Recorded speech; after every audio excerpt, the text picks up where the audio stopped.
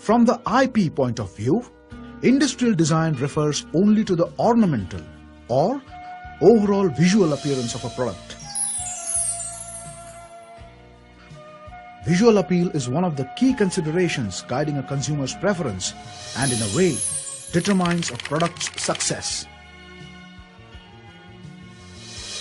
Today, we are going to highlight yet another vital component of intellectual property, the product design, which can be legally protected.